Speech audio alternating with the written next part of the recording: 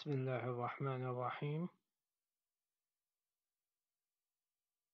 الحمد لله والصلاة والسلام على رسوله وآله وصحبه وسلم أجمعين.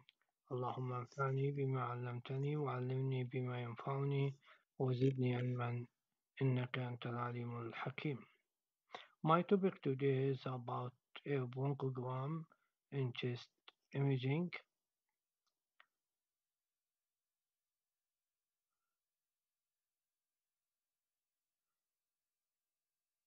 Usually bronchi are invisible and they are thin wall filled with air and it is surrounded by air. So we cannot see the bronchi and its branches in the chest X-ray. If the alveoli filled with a substance with a density of fluid, like in pulmonary edema or like in pulmonary hemorrhage, there is a blood or gastric aspiration or inflammatory oxidate, so we can see the bronchi and its branches as a bronchogram.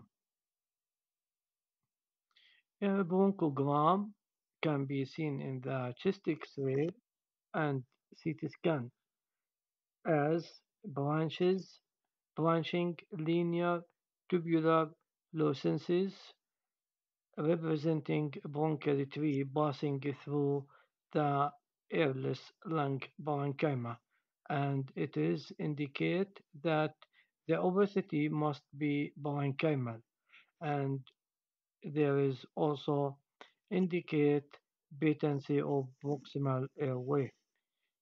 This air bronchogram can be seen in infection, pulmonary edema, adult respiratory distress syndrome, also can be seen in the bronchoalveolar carcinoma and lymphoma. Let us see some examples of the air bronchogram. Here we see bilateral air bronchogram involving both mid-lower zones of both lungs.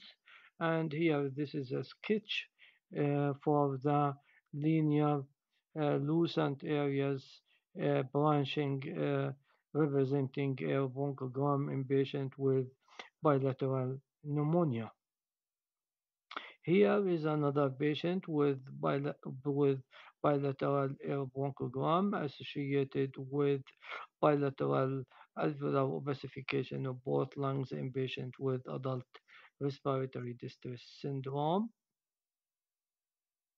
Here, two patients, one child with hyaline membrane disease. You see the granularity and hypoaeration of both lungs with air bronchogram noted bilaterally. Here we see right upper lobe collapse with the air bronchogram and the collapse due to mucus plug.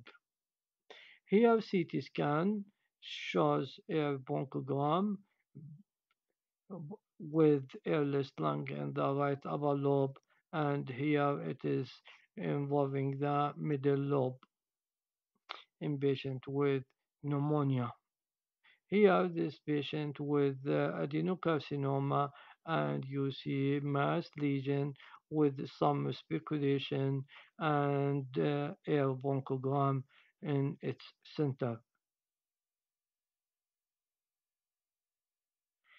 Thank you for listening and hoping you benefit from this mini lecture.